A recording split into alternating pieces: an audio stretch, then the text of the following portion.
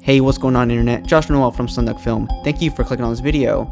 It's been a while since my last post, but I want to say thank you to everyone who has subscribed since I've last posted a video. I am now closing in on 3,000 subscribers, which is really awesome, so thank you so much for subscribing and watching my videos.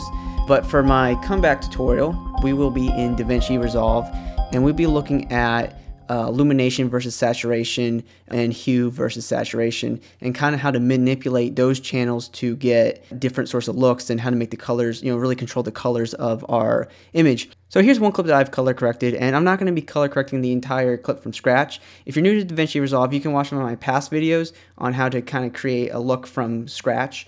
But for now, I'm going to delete this current look and we're going to take a look at it. So here is my base color correction, and I just balanced out the levels, add some contrast and saturation, white balanced, and just did a little extra tweaking. But one thing I'm going to do is I'm going to create a new node, and I'm going to go up to where it says curves and where it says custom drop down box. I'm going to go straight to illumination versus saturation, or lume versus sat.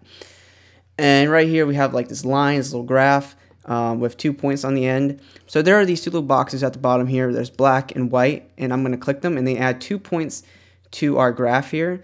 And what that's going to do is if I take this point and lower it or raise it, it's going to saturate the dark pixels in the image, or if I raise it, it's going to saturate the dark pixels in the image. And the same thing for the point up here, it's going to saturate or desaturate the brighter pixels in the image. So if I bring that up, it's basically going to saturate all of the bright pixels in the image with more of the hot spots on her face. And the shadows are really saturated as well, because I have the dark point down here all the way saturated. If I could desaturate that, and then it'll bring out the, lower the colors. One thing we do is create a nice little hill here, so it'll saturate the entire image. So it's a quick way to have control over saturation. We can also add some points by clicking on the line, and we can just really mess around with it and get some weird looks, but I'm not a fan of that. That's a quick way to saturate your image, by controlling the shadows and highlights of your image. Another thing we can do is go to hue versus sat, and what we can do is select all these boxes at the bottom, and I'll go ahead and create points on our line.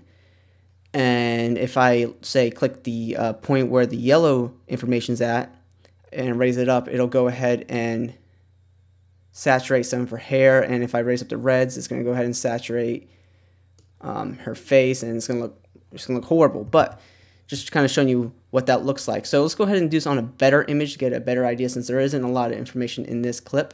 So here we are with another shot, which I've already color corrected, and we have some green information, some blues, even some red, and some oranges.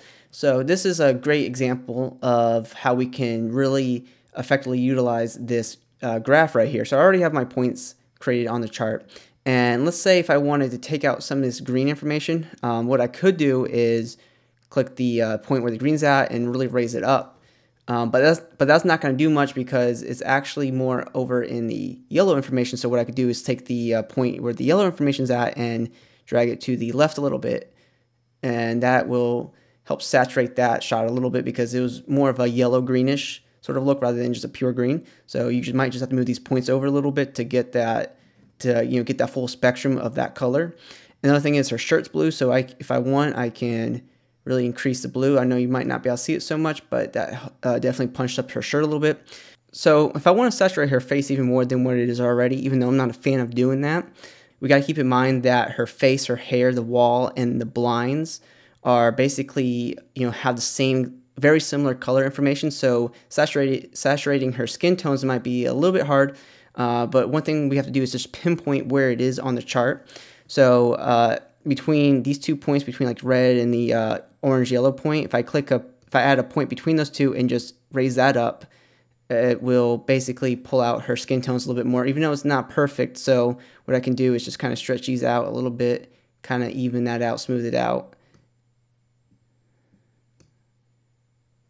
And that did saturate her face in the background a little bit, but first of all, anyway, that's a horrible look, but just kind of showing you kind of the precision of this way to color correct. So taking those points and moving them apart really helped smooth out the effect, but I actually might have the effect a little too high, so I'll lower the information just a little bit, the red point a little bit, and that looks not too bad actually. So this was the before this effect, and this is after the effect. So it's a pretty cool technique, especially if you're on the go. It doesn't take long to do this. You just add points and you're done. Thank you guys so much for watching this video. If you enjoyed it, please leave a like. It helps me out tremendously. If you have any questions, please leave a comment down below and I'll get back to you as soon as I can, and I will see you next time.